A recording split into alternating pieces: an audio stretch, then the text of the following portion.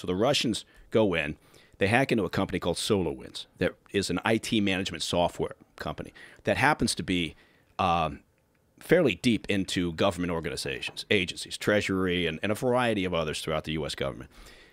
And they're also into parts of the intel community, Defense Department, and a lot of commercial sectors. So anyway, the Russians figure this out. Now, around about December or January, Microsoft, identified this as a problem. And I think it was the head of Microsoft said, this looks like the most sophisticated attack we've ever seen.